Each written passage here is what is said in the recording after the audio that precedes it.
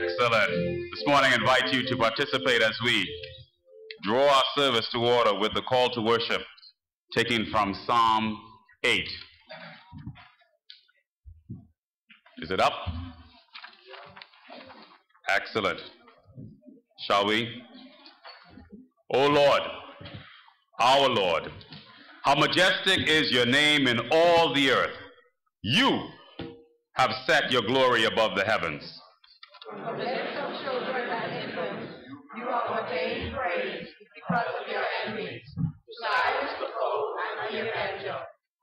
When I consider your heavens, the work of your fingers, the moon and the stars, which you have set in place, what is man, that you are mindful of him, the Son of Man, that you care for him? You made him a little lower than the heavenly beings, and crowned him with glory and honor. You made him ruler over the works of your hands. You put everything under his feet, all flocks and herds, and the beasts of the field, the birds of the air and the fish of the sea, all that swim the parts of the seas.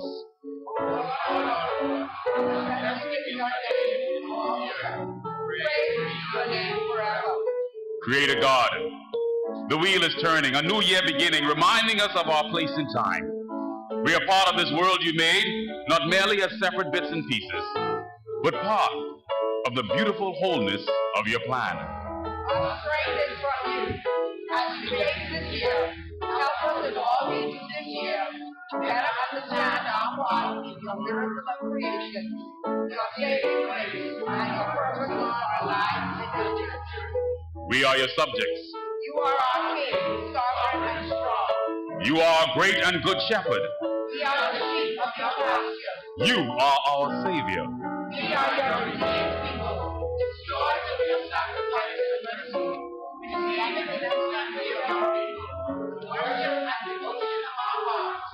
All glory belongs to you, our Savior, forever and amen. Praise be to Almighty Father. Let us continue in song.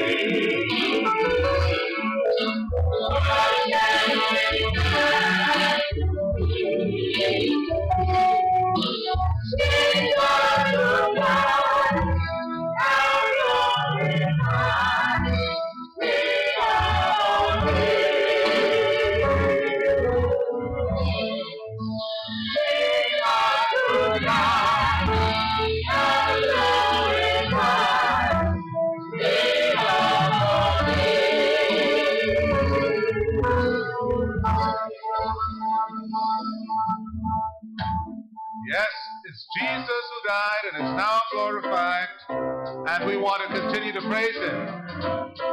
There are some new words that you need to pay attention to as we continue our worship together. I love to praise Him.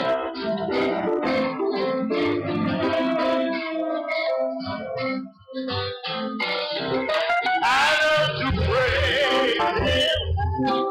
I love to praise Him. I love to praise Him.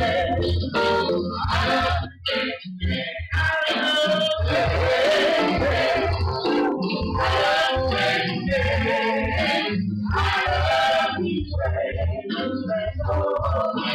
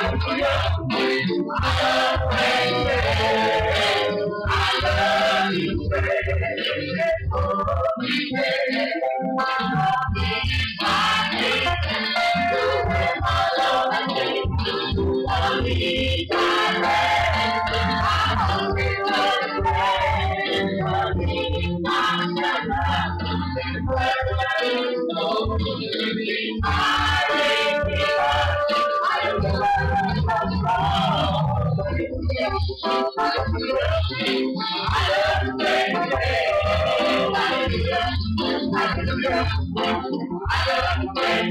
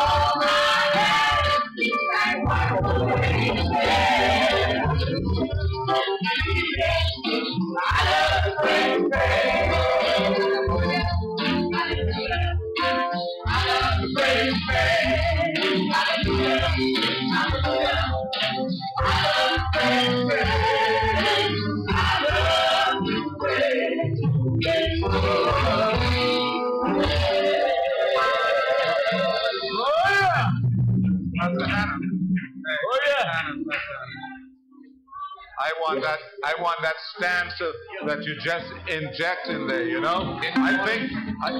Go over those words again. In the morning and evening. Oh, in this new year, I have no need to care. Don't even bother about caring, because you can't do nothing about what's coming. You can't do a thing about what's coming, except to put your hand in the hand of the man who controls what's coming. You got that? And if your hand in his hand, you got the best policy, so let's go. Hold on, don't go yet, don't go yet. Read the words on the last stanza. With him I know I'll be safe wherever I go. No. In the morning. In the morning, in the evening, I love to praise his name. When I'm working or at mealtime, I love to praise his name. Whether blessing or in sorrow, watch out. I love to praise his name. You hear that? In blessing or in sorrow. You know why we praise him and bless him? In blessing we thank him. In sorrow we trust him. You got it? I call it the two T's of loving God. The two T's of loving God. In blessing, you thank Him. In sorrow, you trust Him. I went to a funeral yesterday and I was so sad because of the circumstances. And I saw real pain spilling out in that funeral. A life was taken away. And as I saw the mother and the aunts and the wife and the friends cry and wept because of the injustice, all I could say, Lord, is give them the strength and the power to trust you now. Because when you trust God in sorrow, God is worship. Oh, but don't forget the blessing. That's when we forget Him. You see, because we think we're entitled. We entitled people. I'm supposed to have everything go right. Well, that ain't no true either. So in blessing, thank Him. But we're going to start in this New Year, okay? In this New Year, I have a big day.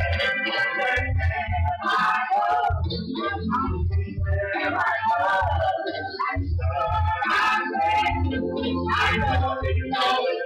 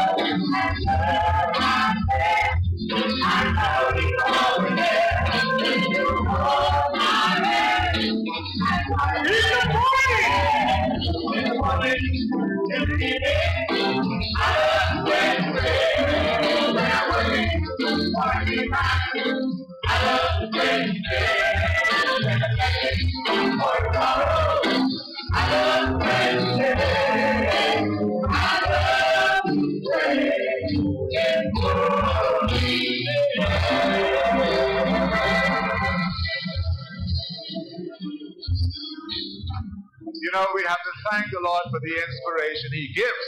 Those two stanzas were given to us by Pastor Hannah. The Spirit moved on him, and we share in that experience.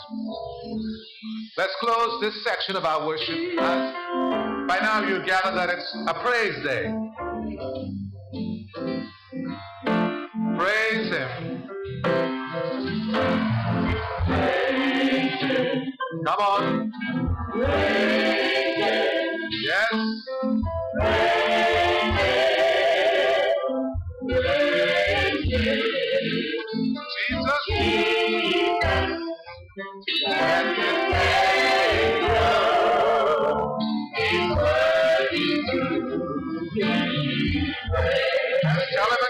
Come on and praise Him. Praise Him.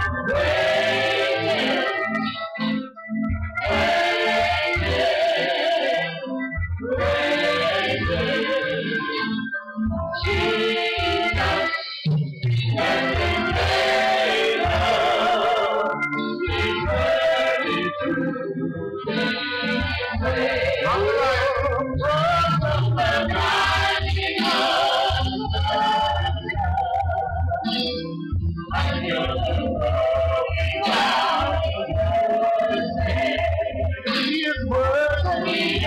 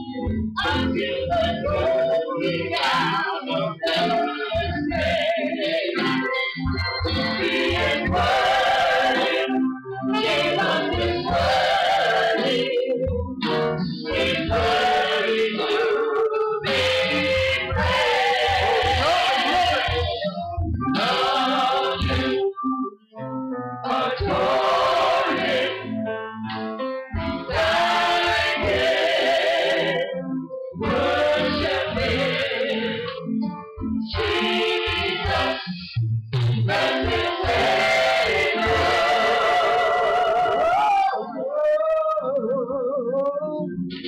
He is worthy to be praised.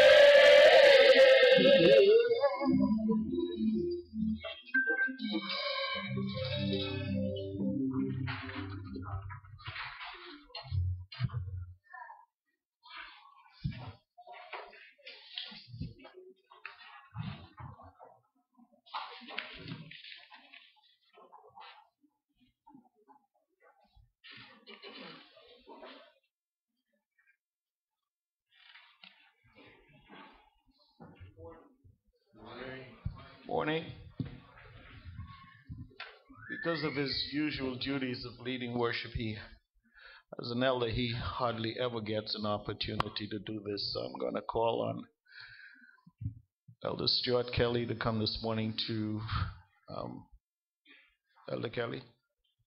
Yeah. Ushers, while I'm speaking, you can just help Elder Kelly get ready to distribute the emblems.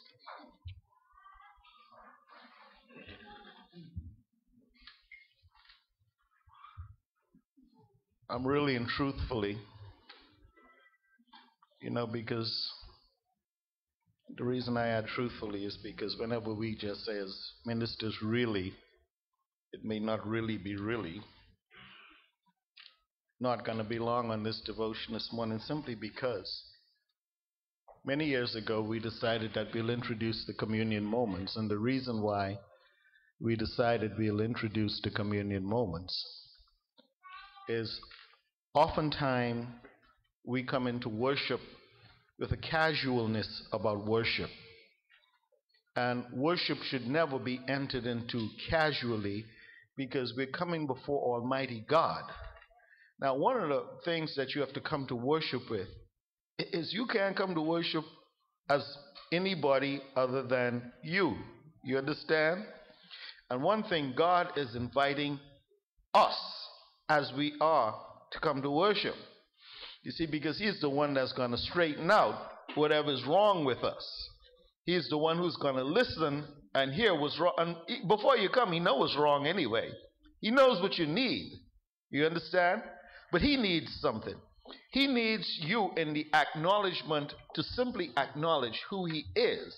And part of who He is He's a wonderful God of grace. You understand? He's not just a God who's get vexed with everybody all the time and want to crush everybody and this, that, the next thing. You see, that's associated with who He is. You see, an offense to God cannot go unnoticed by God. It's not in His nature to be able to let an offense just go by unnoticed. You see, because when you offend God by sin, you are offending the very person of who God is. And it's so deep that only God could resolve the offense. You could never resolve an offense made to God other than by coming to that very God who you've offended to say, listen, I know I've offended you, but I also know that there's something about you that would not have me stay away in spite of the deepest offense. So I don't come here in the accolades of my self-glory. You see, that's the mistake. You come here in your self-glory. It's difficult for God to start to wrap Himself around you, because your self-glory says that your glory is bigger than my glory. And God just don't stand for that. You see, in the relationship with us, guys, all God wants to do is be God. He wants to be God. And part of that, when we come to this moment, we come acknowledging we are sinners. It is because of our sin that this moment had to happen. But it's because of your grace that it can happen. And so we've selected a song that will serve as our meditation. I want you to really look at this song again. Look at it fresh again. Because these guys, these Wesley boys, let me tell you, they got it in this song. In fact, they got it in a lot of their songs. You look at the Wesleyan songs, they got it. They got the grace of God in a deep way. And I want you to let this song build your meditation. Because if it does, you know what's going to happen? You could take the glory of yourself and put it on God. Because you're going to focus again. How is it? How is it possible? How is it that you could do this for me? So that at the last part of the song we could sing. And I thought about that at the funeral again yesterday. No condemnation now I dread. I ran into a member that I love very much this morning, and he said to me, I said, well, you look like you have the whole weight of the world on your shoulder. You know what he told me? When I say this, you can probably guess who this is. He said to me, well, it ain't that. I just sitting here waiting to die. Now, you know, he has annoyed me with this statement every single time he made it, except this morning. Because it occurred to me, this is a fellow who's so secure that there's no condemnation waiting for him, that he doesn't live his whole life, he only crinkety, he aching, he this, he that, the next thing. He said, you know what? The next thing for me is to die, and I'm looking forward to that. I'm looking forward to glory, all because of this. Well, obviously, I have now messed up both parts, the really and the truly, because I was long. So forgive me as we distribute the emblems. I got carried away in that moment of just thinking of God's. You'll forgive me. You'll be gracious to me. And this is a feast for God's people. By God's people, we mean people who acknowledge, you know something?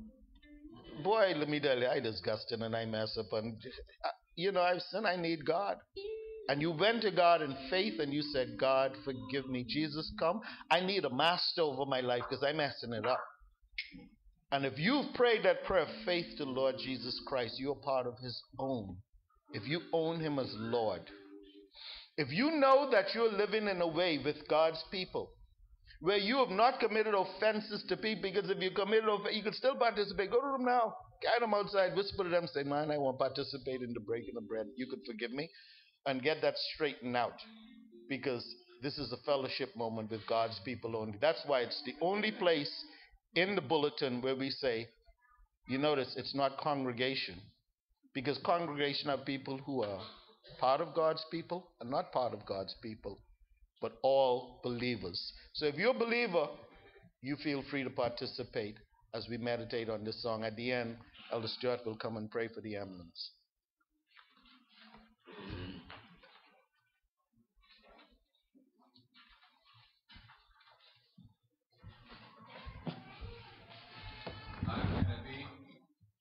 That I should gain an interest in the Savior's blood. Died he for me, who caused his pain, for me, who him to death pursued.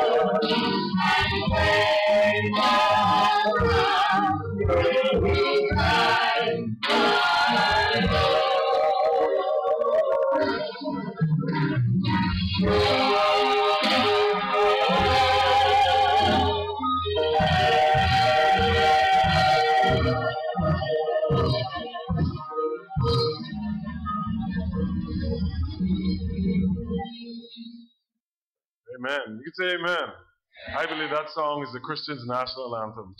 And this is a powerful experience for us as we remember the Lord Jesus Christ. Let us pray. Father, we thank you for the privilege of being able to come together as your people to remember your precious Son. Oh, Father, the gospel message is wrapped up in this experience. Christ has died, he's risen, he was buried, and he's risen. And he's in heaven, seated at your right hand, interceding for us. That message came alive to each of our hearts as Christians, and we thank you for it, that we have your salvation.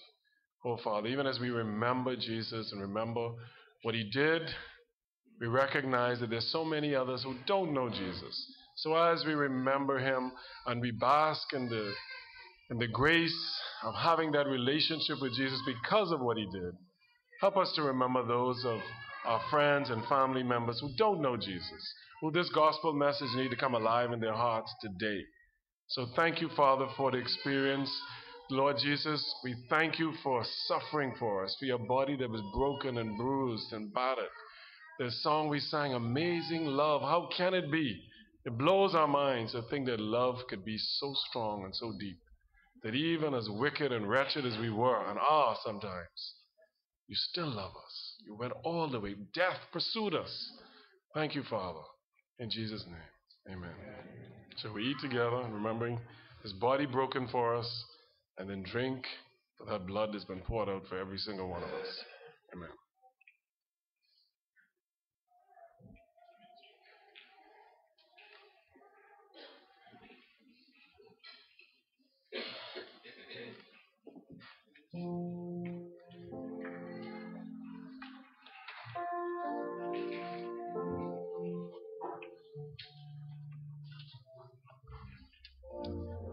My chains fell off.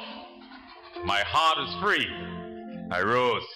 I went forth and followed him.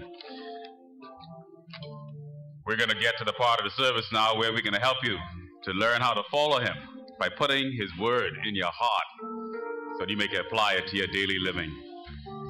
Our brother Adam and Brian are not here today, but they've given me some instructions. And my instructions are to have you go over this verse twice. And he said I must go easy on you guys. You don't have to know it by heart as yet.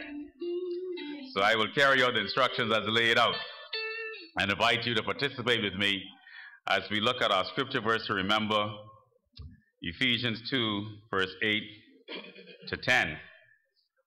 And together we will recite the source and we will say the verse together. Amen? And make sure everyone awake. Shall we? Ephesians 2, 8 to 10. For it is by grace you have been saved through faith, and this not from yourselves. It is the gift of God, not by works, so that no one can boast. For we are God's workmanship, created in Christ Jesus to do good works, which God prepared in advance for us to do. Now some of you either was reading very well or speaking as if you already have this by heart, Ricardo. So we already know one or two we're going to call on in the next 2 weeks. Let's one more time. Ephesians 2, 8 to 10. For it is by grace you have been saved through faith, and this not from yourselves. It is the gift of God, not by works, so that no one can boast. For we are God's workmanship, created in Christ Jesus to do good works, which God prepared in advance for us to do. The word of the Lord. As they come with the book with the visitors, we want to extend a very special welcome to all of our visitors who are here with us this morning. It is a pleasure to have you here worshiping with us at Grace. This is my assumption that we do have visitors as they bring this book.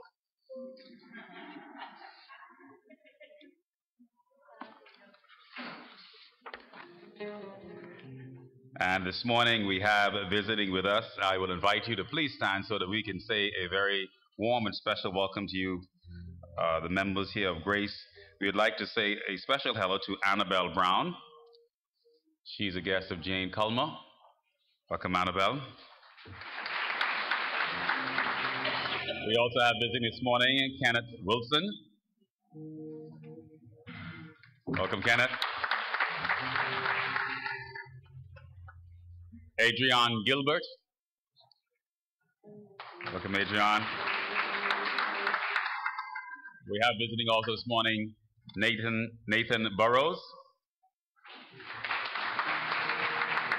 Welcome. And we also have visiting friends and guests of our brother Carvel Wallace, Ian Clark, and family. Invite them to stand as we say a special hello and welcome to them. It is an honor to have you with us this morning. We would invite you, if you would not mind, for a few moments after the service. We'd like to get to know you a little bit better. So right after the service, invite all our visitors to please come forward, and we will usher you into a room where there are, one fellow used to say, a banquet is waiting for you. But I will be honest and say some tastes and treats. But more important, an opportunity to meet with the leadership here and the members so we can get to know you a little better. If you have to slip out, certainly you're welcome to attend anytime. A welcome is extended to you here from Grace. We want to say a special hello to some folks who've been away for a while. The Bethels are back, Pastor Lyle and his family. And good to have you guys back. I hope you were able to watch the service online. Did you guys get to watch the service online? Okay. Oh, okay. Go. You missed a good service. And I also saw Brother Ram, who is also back after a long travel. Thank you for God's safety in bringing you back to us. A number of our students have already returned to school, so let's continue to remember them in prayer. And for those of you, if I've missed you and you have been away for a while, certainly it's good to have you back home. We have a number of announcements that we want to bring into your hearing this morning. And you do notice that Pastor Lyle is not here, but you will hear from him a little later on in the service. He is attending a conference, but he will bring the Lord's message to you a little later on in the program. But we do want to recognize a couple of announcements for King's Court. Brother Naldo, you're going to allow me to just say them?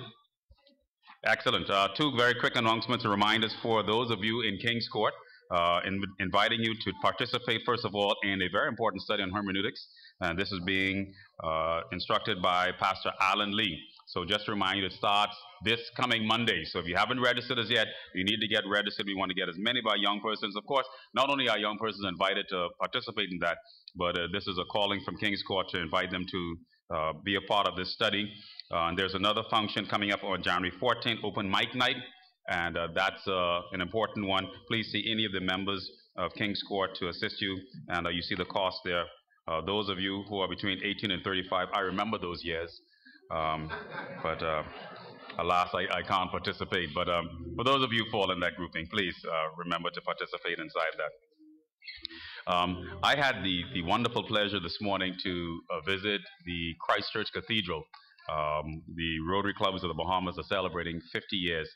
And we were recognized by Dean Patrick Adley as he did the service this morning.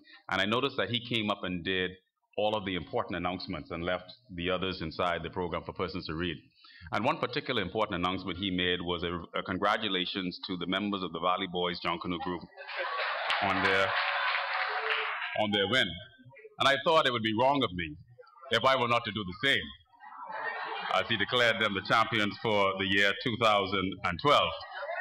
And so I just thought I would do that as well, just following his lead, as he considered that to be something of prominence and something of importance. We want to say a special congratulations to Daniel and Sarah. Bouncing baby boy. His name is Benjamin Michael. And he was born on this past Wednesday, weighing a whopping 7 pounds 6 ounces. And they say both mother and son and father are well, including Grammy. Hey, Grammy. Grammy is doing well.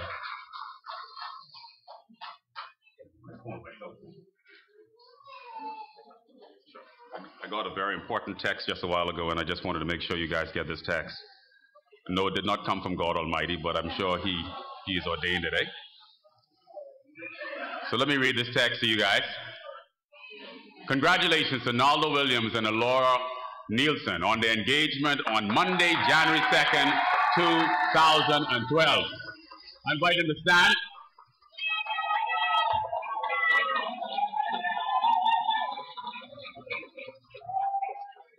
Congratulations, guys. Told you it was an important text.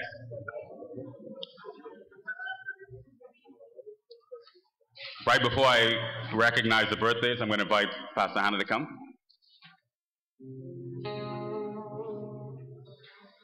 Oh, Charles, you almost set me up with that announcement just before you called me. You know how I like romance. Well, you know, I've been watching this couple for a little while. I believe I was their first spark. Anyway, I could try to contain myself. Grace, I've been making the announcement. Lamplighter Sunday will be Sunday the 22nd. That's two Sundays from now is when we will give the awards. If you are not finished and you're finished by the 20th, you're still eligible, but you need to call Maud and let her know what is happening. Now, we have sent out the forms online for our members to be able to print them out. and invite your co-workers, your neighbors, your family, your friends to participate. Grace, you know, we are trying to change a culture. We're trying to change a culture. And, you know, we do it one by one, you know. And we work very hard at trying to change things from a leadership standpoint. But not only the leaders are called to ministry. We are all called to ministry. Everyone can share their faith. I'm telling you, this is an excellent way. Most people I meet would like to read through the Bible. They just can't figure out when they're going to find the time. So we've systemized a way for them to be able to do it. I've done it many times, and it can be done, and it's very easily achievable with just 10 minutes put aside. Grace, please use that form. We're trying to register 500 people this year.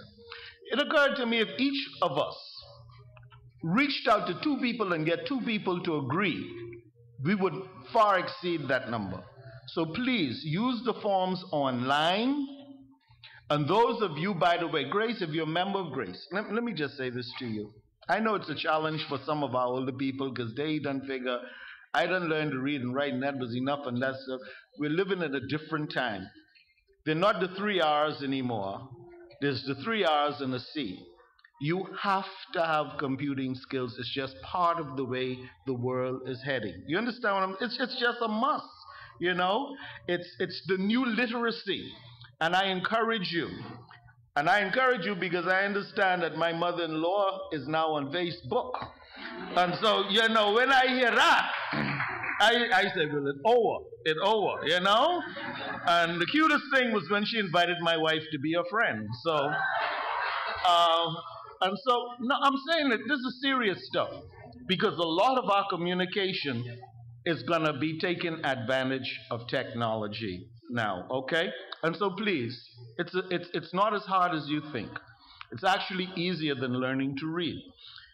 The other thing I want to say to you, so Lamplighter Sunday is on the 22nd, 2 Sundays from now, to get your pins. You can qualify up to the 20th by calling Maud. And the second thing is this coming Wednesday will be our first night of prayer.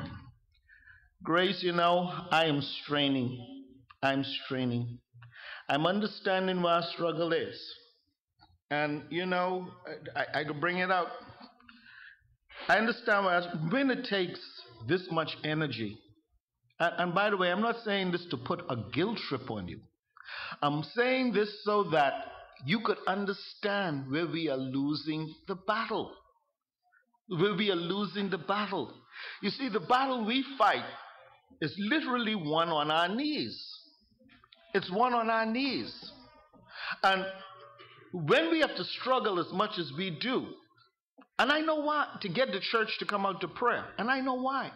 It's because we have so many things tugging at us, tugging at our time, so many distractions. I understand that. But can't you see, Grace, that as important as those distractions may be, as important as they may be, it is precisely what we need to win the battle. So all the enemy has to do is pronounce in our minds how important those distractions are, how valuable they are, and how, if you missing, it don't matter. You understand? Let me tell you something. If you go into war and you have on the B-52 bombers like about 16 men to deploy those bombs, if you don't have the one man to push the button for the hatch door for the bombs to come out, the job all of the other 15 is useless. You understand? So don't ever think your presence is not important. So Grace, we are appealing to you. We begin 7 o'clock. We want to start 7 o'clock. An hour and a half as a community, we're going to cry out to God. We're going to cry out to God because Lord knows the issues that we face in this country are not political. Stop looking for the political solution. They are spiritual. And I'm taking this long, Grace, because this admonishment from the PCB that you get this is important. We don't want to stand before God, those who sit around that table and say, you know, God, because we done jack up in a lot of areas. This is one way adding to our jack up list, that we did not call this church to prayer. Do you understand me? So please, I ask you, I appeal to you as members to make sure you set that time aside on Wednesday night, that you are here on time for 7, and that for an hour and a half we pray. Finally, I just want to give kudos to Brother Ram. You know, Brother Ram has this way of handing out these prayer cards at the beginning of the year. And many people have claimed victories from their prayer card. But Ram, because you're gone away and you stay too long, you missed one of the testimonies of one of the people who was saying that their blessing began with that prayer card. So continue what you're doing, my brother. Amen. Amen. Good word. Just to emphasize that point about the computer technology. Parents, if you do not know how to engage the computer right now, you're not going to be able to parent your children properly. That's where they communicate. As a matter of fact, that's where they live. So you need to learn those different multimedia, social networking, whatever all of those elements are. You need to get to know them. And so you can, when they try to pull one on you, you could just pull it right back up and say, behave yourself. I'm so sorry. There's one more thing. Sure. You know we're participating this year as part of the United Easter program that's going to happen beginning on Palm Sunday and run through that Holy Week. And the choir rehearsals, and this is my fault, I was so busy with so many things I forgot to mention, has begun yesterday at Abundant Life, and it's being held every Saturday at Abundant Life. If you are interested in singing in the choir right now, please call Maud and I will send you a special bulletin of the information. I would like to encourage all people who are singers in the church to participate in that. We want grace front and forward as part of this program. Thank you. That's a scary announcement just now, all those who are singers. But anyway, I didn't leave this one out, but certainly we want to say, continue to keep in prayers our expected mothers, Ronquil Mutu and Allison Sands. This one is interesting because I just, right at a service on January 1st, I saw Damien and I said to him, I am wishing for him this year a girl. And so to see this inside, I didn't even know she was expecting. So we'll see if I'm prophetic as we go through the year. We got a couple of persons who are celebrating their birthdays this week. Let's remember them in our prayers. Give them a phone call. Elder Cardinal McCarty and Dantone Gibbs, celebrating on the 12th. We have Bernadette Butler, Lisa Bain celebrating on the 11th.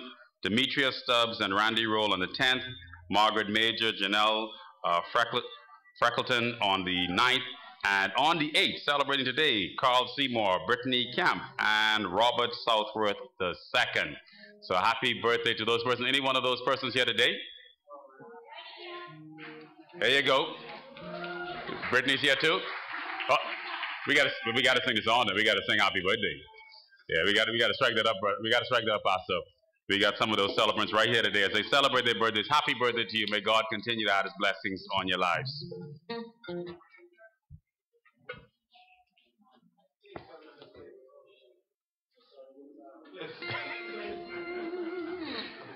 Happy birthday to the persons who are celebrating their birthdays today.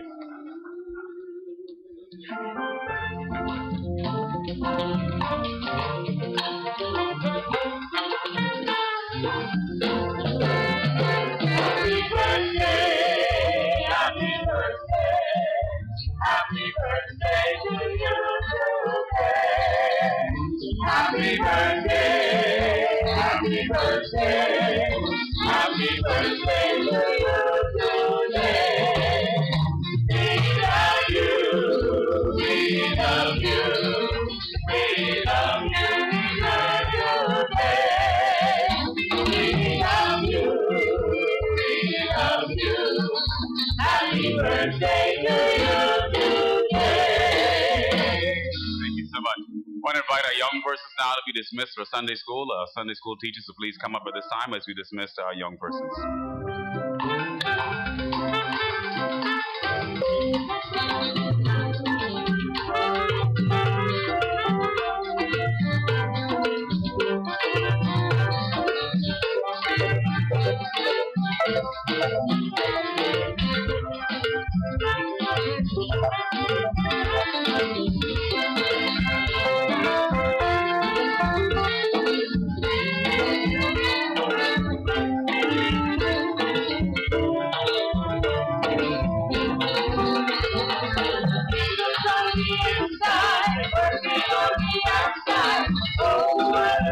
changing my love. Work on the inside, working on the outside. Oh, what a changing my love. Work on the inside, working on the outside. Oh, what a changing my love. Oh, what a change in my life. I invite you to be upstanding as we lift the offering. I invite the ushers to come at this time. Give thanks for the offering. Please stand.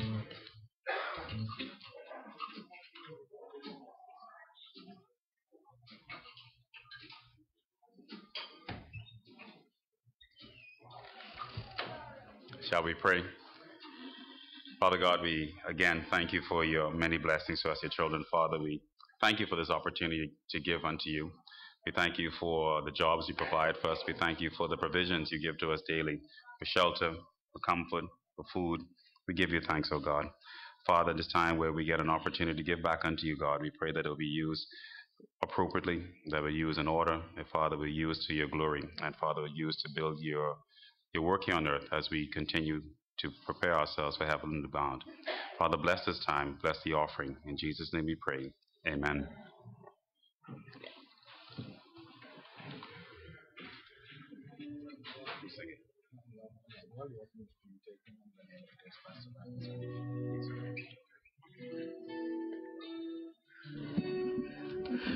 Media team, I just want you to get ready. While the offering is being taken, I just want to take this opportunity to myself welcome Janelle and family back. We truly missed you over the holiday.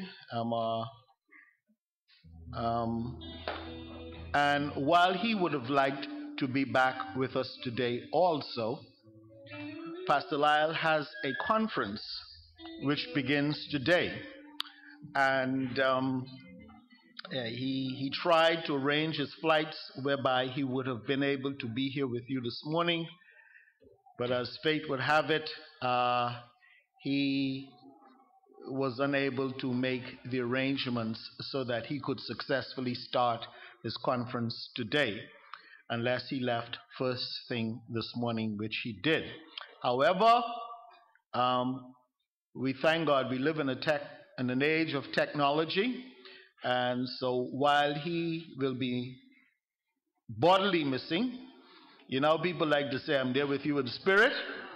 Well, he is here this morning with us in more than just spirit, and his full message for today will be delivered.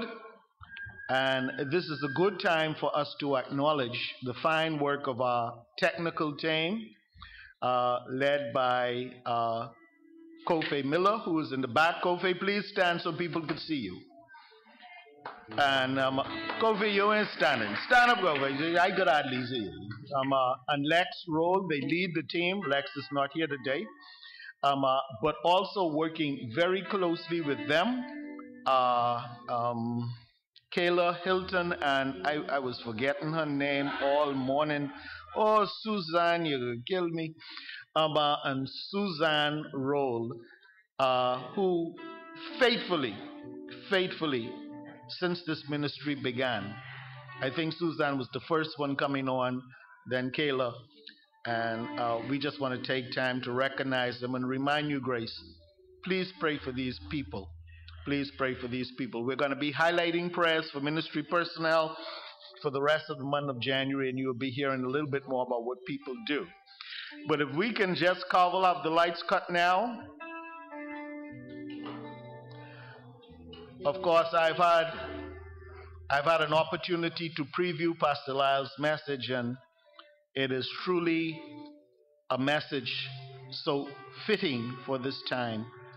And I would like you, with all seriousness and all consideration, because certainly from what I heard, I was challenged, and I know you're going to be challenged by the words of our senior pastor this morning. God willing, he will rejoin us next week. And as I pointed out to him, Well, you all know Lyle. As I pointed out to him, I said, Lyle, you know, some of the personal greetings you could do more personally when you get back. No, Pastor, and I got to say this now. This is on my heart now. So, of course, you will see Pastor Lyle in all of the fullness of Pastor Lyle during this presentation. May God bless you and challenge you as we present our senior pastor on video to challenge us for the new year.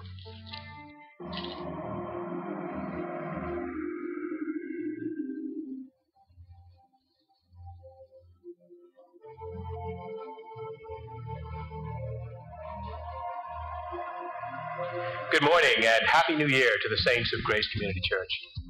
My family and I enjoyed a cold but snowless Christmas in South Dakota with Janelle's family members, and we're grateful for the time we had off. As you can well imagine, the time away was a bittersweet experience in that although it was a warm and pleasant experience of bonding with my in-laws during the festive season, it took me away from my beloved church community during the high point of the year.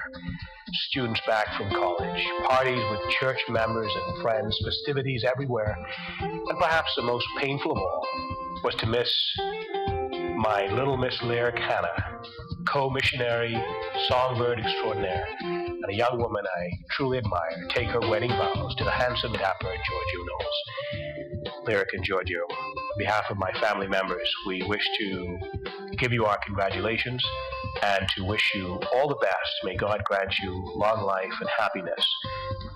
Then the news began to come rolling into us as we were away of all the engagements that took place over the holidays. Christy McCarty in Wendell, Jason Knowles in Orlando, and Naldo Williams in Elora.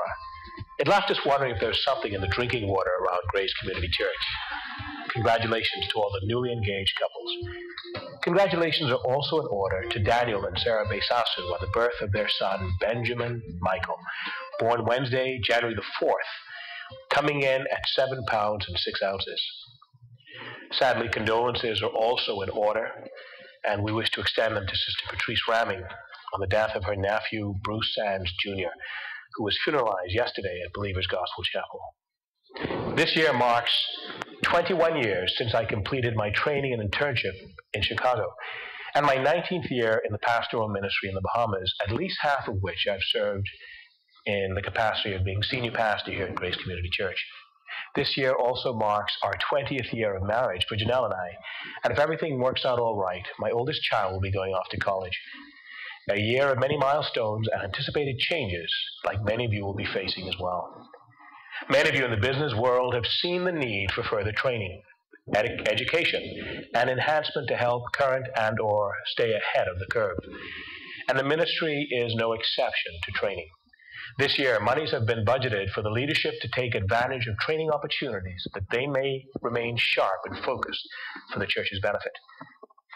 One such training opportunity for me has been the opportunity to attend this special high-level leadership training seminar for Christian apologetics with the Josh McDowell Ministries in Orlando, Florida. I'd hoped to start the year off with you here at Grace, with the Grace Church family, embracing you, greeting you personally with New Year's greetings, but plain schedules, flight times did not allow me to be able to leave after the service and still make it for the 7 p.m. start to the evening meetings. An unfortunate turn of events, but thanks to the beauty of technology, I am still able to speak and to bless the saints of God by means of this video broadcast. Before I get to my short message for today, let me personally thank Pastor Hannah and his worship team for the excellent service put on in my absence, some of which I was able to watch over the internet. Thanks also to Elder Cyril Pete for what I'm told was an excellent New Year's Eve challenge. And to all of you that try to brighten this Christmas for others by a visit, a call, an invite to others to share a meal with, a love gift, and or the purchase of a practical gift to the hurting Christian families in Asia through the Gospel for Asia gift catalog. Thank you. May the Lord bless you richly by your service, and bless, establish, and equip us for all the upcoming challenges that this new year will bring about. My message for today is entitled, New Commitments for the New Year. And it's my hope that indeed, as a result of today's message, that you are going to make some new commitments that will completely make the changes necessary for your life that will make this new year count. Well, it's that time of year again when, in a fit of optimism, many of you make great promises to yourself about what you're going to do for the new year, and we usually abandon them perhaps by the second or third week in February. This morning, in contrast, I want to talk to you about some resolutions, some commitments, which I guarantee will make a radical difference in your life and my life if we follow through on them. Here's what I want to suggest.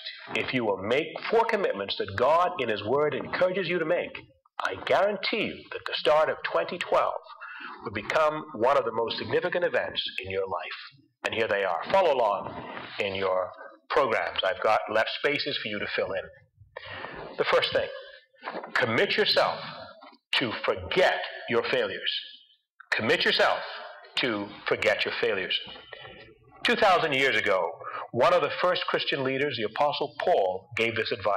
Quote, Philippians 3:13-14 says, "Forgetting what is behind and straining forward to what lies ahead, I press on towards the goal for which God has called me heavenwards in Christ Jesus." End quote. That advice from God's Word has stood the test of time. I don't know of any more relevant and practical advice for us at the start of 2012. God is here so that you don't have to live your life imprisoned by your past. All of us have failed in some way in our lives over the last year. Probably we won't see our failures recorded for history on TV as some scandalized persons have done over the past year, but they are recorded in our hearts and in our minds, and we feel the sting and the pain of them. For many of us, our failures are painful memories. Maybe for you, it is a memory of how you failed in a relationship. You made the wrong decision, said and did the wrong things, and the relationship has ended. Some of you who are parents probably know that you failed your children in some way. Many of us are aware that we have failed our parents. And it's more than likely that many of us know that most of all, we have failed ourselves in some ways. What God's Word is saying is that we must not allow ourselves to be bogged down by our past failures. That we are not to dwell on our past so that it stops us moving forward into the future that God has for us. I think that the start of a new year is a good time for you to rise to the challenge. To say to yourself, I am going to, with God's help, forget my past. I'm going to stop torturing myself about what I did or didn't do last year. This year is a good time to stop being chained to your past failures. God is saying here in His Word that He doesn't want you to go through your life branding yourself as a failure. On the cross, Christ died so that He could forgive us. When we become Christians on purpose, that forgiveness becomes a reality in our lives. When we have received Christ's forgiveness, it allows us to forgive ourselves and to forget our failures. Do you need to do that right now, my friend? Right here this morning, do you need to accept Jesus' forgiveness over the failures of your life and then forgive yourself? Let's move to our next commitment. Commitment 2. Commit yourself to give up your grudges. Commit yourself to give up your grudges. I want you to listen to these words from the book of Colossians, because in them you'll hear the second challenge I believe that God wants you to rise to if you want to make 2012 a significant turning point in your life. Here's what Colossians 3:13 says. Bear with each other and forgive each other whatever grievance you may have against one another. Forgive as the Lord forgave you. What a powerful bit of Scripture. Remember our theme. Commit yourself to give up your grudges. And here is the Word of God, there plain for us to understand. Did you catch that challenge? God, in these words, is challenging you directly and personally to give up your grudges. That is what He means when He says, forgive each other whatever grievances you may have against one another. Now, what's a grudge? A grudge is a deep, ongoing resentment that we cultivate in our hearts against someone else. A grudge is an unforgiving spirit that leads to unforgiving attitudes and unforgiving actions. Now, I know you know what I'm talking about. Harboring a grudge is about nursing a dislike for someone. What you need to know is that grudges are dangerous because they're destructive. Grudges destroy families. Grudges destroy marriages. Grudges ruin friendships. And friends, grudges split churches. Let's be honest enough to admit that one of the scandals of the church is the grudges that Christians hold against one another. Today, if you know that you're holding a grudge against someone, then God has something to say to you. Give it up. Give it up. Friends, there are certain times of a year that make things easier to do. It's easy to restore a relationship around Christmas time because it's all about forgiveness. It's easy to start fresh at the beginning of a year because there's a newness about everything. Friends, there's no better time than now to give up these grudges. I want to remind you that grudges are not just destructive, they're also self-destructive. When you hold a grudge against someone, you will hurt yourself as much, and perhaps more, you will hurt the person you're holding it against. Make no mistake about it. If you keep harboring a grudge, then it will eventually destroy you. If not physically, certainly emotionally and spiritually. It will make you a bitter and twisted person. The book of Job in Job chapter 21 describes people who, quote, have no happiness at all. They live and die with bitter hearts, end quote. Do you really want that to be engraved on your tombstone? Do you remember the parable that Jesus told about the servant who was forgiven a huge debt by the king and then refused to forgive someone who owed them a tiny amount? Jesus said his unforgiving spirit landed him in prison. Max Lucado, taking up on this parable, makes this interesting comment in one of his books. He says, unforgiving servants always end up in prison. Prisons of anger, guilt, and depression.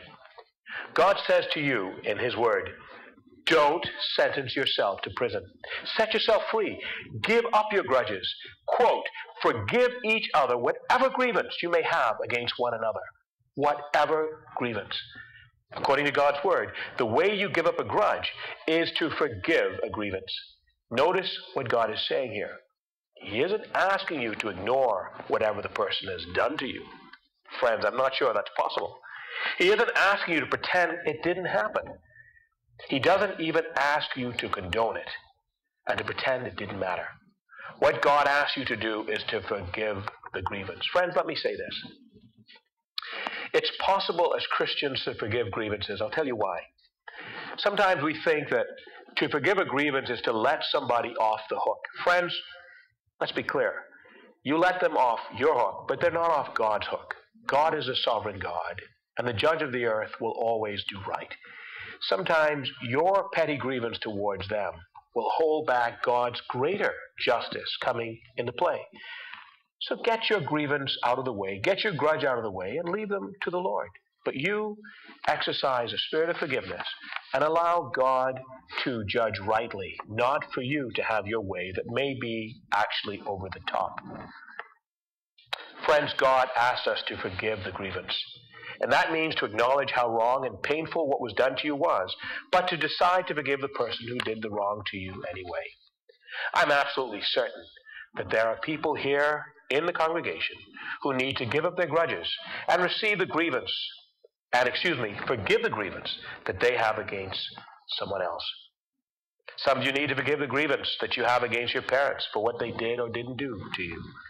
Some of you need to forgive your children for the same reason.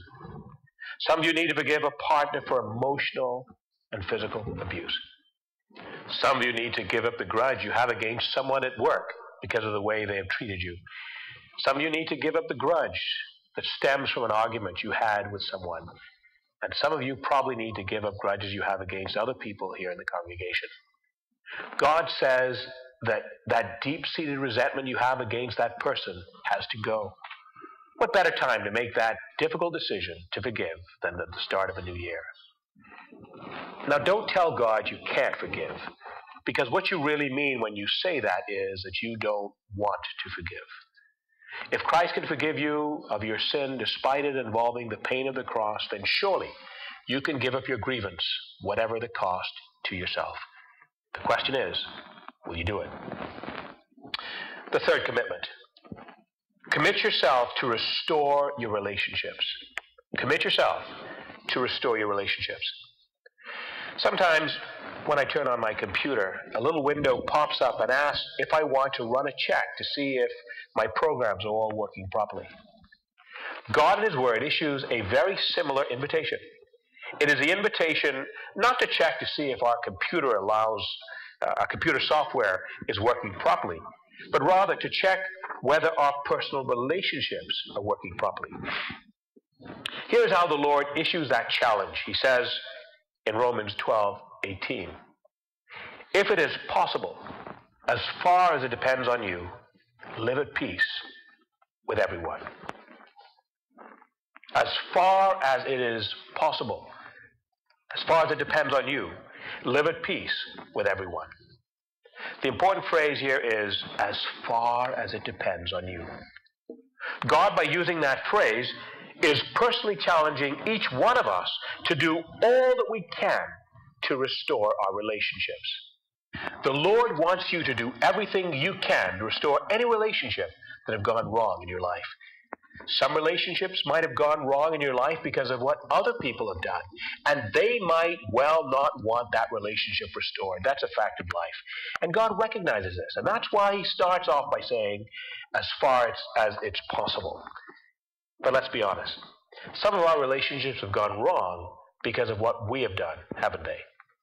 When God's Word says here, as far as it depends on you, live at peace with everyone, it is saying, if you have caused a rift in the relationship, then you have a responsibility to do everything you can to restore it. That everything includes the one thing we all probably find most difficult of all things to do, and that is this: asking for forgiveness. Asking for forgiveness. I wonder how many marriages represented here are not all they should be or could be simply because someone won't say, absolutely won't say, I'm so sorry. I was wrong. Will you please forgive me? How many marriages can be better if someone would just bring themselves to say that? I'm certain that some of us who are married need to ask forgiveness for harsh words and cutting remarks that have really wounded our partners over the years. Maybe God is saying to some of you that this change of year is the right time to restore those relationships that have been ruined by going and sincerely saying that you are sorry for those angry words or those selfish and unthoughtful actions. One commentator writes, restitution deals with more than just property. You know, there's a tendency for us to think that when we hear restitution, we just think about properties being restored. But friends, this commentator writes, it is also going back and making things right for the hurtful things I've said and done. Restitution is asking forgiveness for harsh words, a quick tongue, or cutting remarks. Some of you will need to ask forgiveness from a brother you hurt, a mother you caused heartache to, or a former spouse who you maligned. Restitution is confessing and seeking forgiveness from an old business partner, a neighbor, or a roommate. It is admitting my past errors in a relationship and humbly seeking forgiveness from the one I've hurt. And it's harder to make personal restitution than property restitution. End quote. Make no mistake, it will be hard to do, but one of the most significant things that you can do to mark the new year is not to set off fireworks as they do in some place, but to admit that your past errors in relationships have affected and hurt another person and to humbly seek forgiveness from them, the ones you've hurt. Will you rise to the challenge and make the commitment to restore your broken relationships in this new year? I encourage you to do so. And finally, our fourth commitment. Commit yourself to turn your back on your transgressions. Commit yourself to turn your back on your transgressions. One American Civil War story speaks of a leading Confederate general named General Pettigrew. After the war was over and the slaves had been set free, many slaves decided to stay with their former master and continue to do what they were told. They were set free, but they chose to live lives as slaves.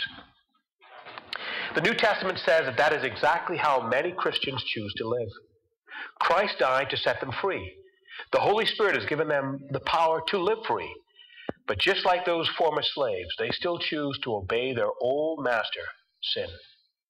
Listen to these words from Romans chapter 6, verse 2 and following. Quote, "Do not let sin control the way you live. Do not give in to its lustful desires. We are no longer slaves to sin."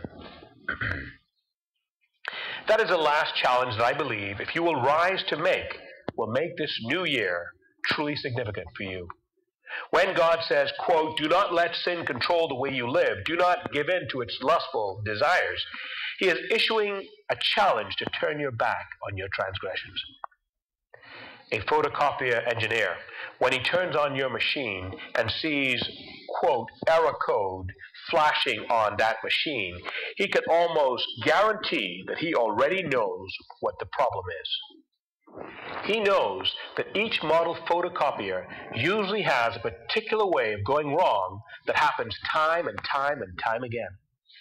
That is a principle that is true in the spiritual world as it is in the electronic world. Christian writers used to talk about something called a besetting sin or besetting sins. What they meant by that thing, this besetting sin, were particular sins that a particular Christian was prone to doing time and time again. For most of us, when we were saved, we gave up certain sins rather easily. But there are other things that we know are wrong that we really battle with for most of our lives. Those are what are called besetting sins. Many of us end up choosing to give in to our besetting sins and end up living double lives. Some time ago, I was at a wedding ceremony and I saw a man with a big growth on his neck. And I wondered, with all of the new surgeries that they have, if that could be removed. But I overheard a conversation and I heard someone saying concerning him, he won't do anything about it. He has just learned to live with it. That sums up too many Christian attitudes to their besetting sin. They won't do anything about it, and they learn to live with it. I have to ask you, is your spiritual life crippled because you've learned to live with a besetting sin? Do you have a quick temper that you constantly give into? Or a caustic tongue that loves to assassinate other person's character or wound their feelings? Have you learned to live with that critical, judgmental attitude you know is wrong? Is there a sexual sin that you keep on giving into? Have you been going too far with your boyfriend or your girlfriend?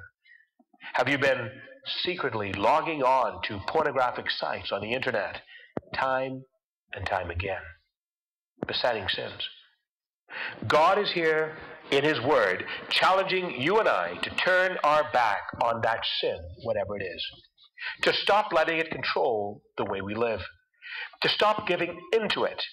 He wants you to stop obeying your old master. Let's be clear about this. Jesus' death broke the power of sin. The Holy Spirit can give us the power to resist sin. And all that means that you don't have to go into the new year still being defeated by the same old sin. You can have the victory over it. God said that you are no longer a slave to sin, so don't live like one and don't act like a slave to sin. If you will ask for God's forgiveness for your sin and His power to resist that sin, then this year can be for you not just a new era in history, but a new era in your spiritual life. Don't miss that opportunity. In conclusion, it all boils down to this. Will this new year be just a calendar-changing event for you? Or are you willing to rise to those challenges from God's Word and make these commitments, and so make a life-changing event in your life? Are you willing to make these 4 commitments for 2012? Will you commit your life to forget your failures? Will you commit yourself to give up your grudges? Will you commit yourself to restore your relationships? And will you commit yourself to turning your back on transgressions and besetting sins? This new year will really be something to celebrate if you make forgiveness the heart of what it's all about for you. Have the courage, right here today, to forgive yourself and forget the past, to forgive others who have hurt you, and forgive whatever grievances you have against them, to ask for forgiveness from those who have hurt, and as far as it depends on you, live at peace with them, and to ask for God's forgiveness and no longer be a slave to sin. Shall we pray? Father, I want to ask that you would be with your saints here at Grace Community Church in power and in great glory. Get glory from our lives as we, like Paul, would forget the things that lie behind and reach forward in this new year to the things that lie ahead. Father, the writer of Hebrews tells us to lay aside the encumbrances, the things that so easily entangle us, and to run on ahead. Help us, Lord, as we would look at the catalog of our lives and see where our lives have been held back by grudges, by failures, by sins, by broken relationships. Lord, help us to be free of them, to deliver ourselves of those things by forgiving ourselves, by seeking out others and asking and giving forgiveness, by restoring relationships, and Lord, by being free of besetting sins. Give us victory this year. Fill us with your Holy Spirit. Give us courage to live new lives, that you may be edified through them. We ask in Christ's name. Amen.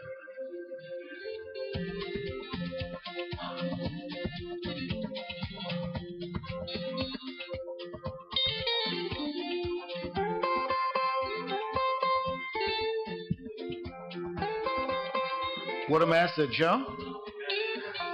What a challenge. What a challenge. Grace, we've been challenged by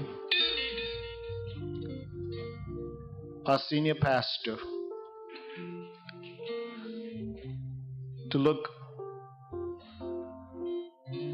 past our pain.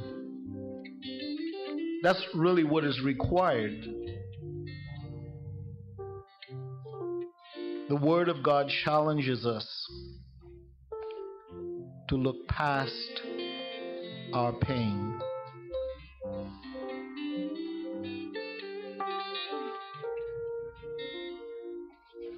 Nobody knows more than the Lord Jesus Christ himself how much you may have suffered an injustice, how much you may have suffered a betrayal,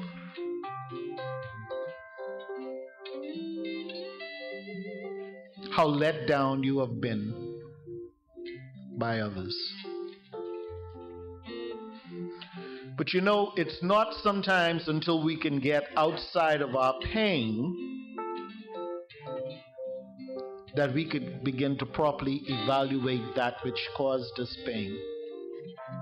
And sometimes the evaluation is simply that the person just intended to do evil to you. No other reason. They didn't make a mistake. They just intended, as we say in Bahamian vernacular, to jack you up. That was the intention. Oh, but until you could look at the pain and give it over to the Lord, you could never get to the place like Joseph, who was messed up by none less than his flesh and blood brothers. That you could get to the place where you could say, you know what? You intended it to me for evil, but God.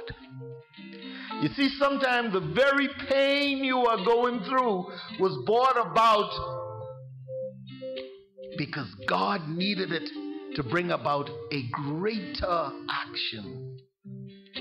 But you know, sometimes in our smallness, sometimes in our being so wrapped up in our current experience, We can no longer believe that all things work out for good for those who love the Lord and are called according to His purpose. We forget that.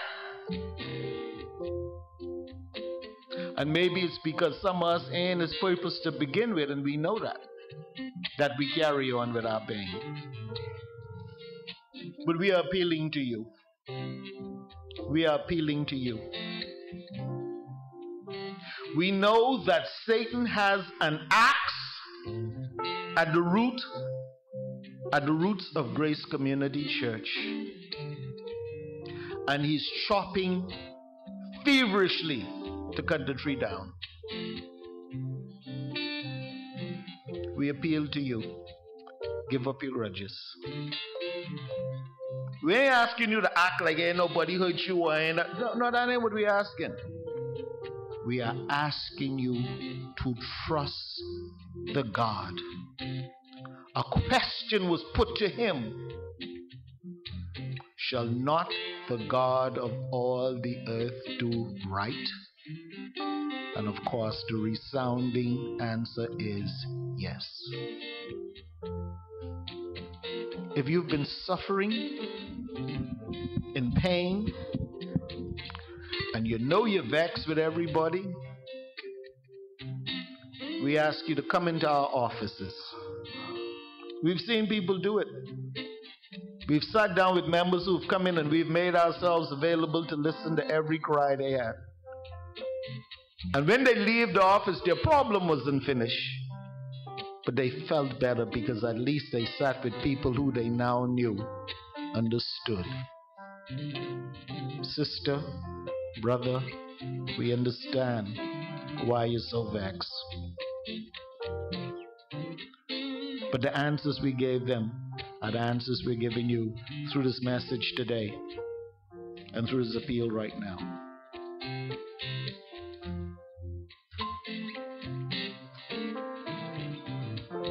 If you've been destroyed this year with a sense of betrayal, somebody just messed you up, they didn't act the way you thought you would act,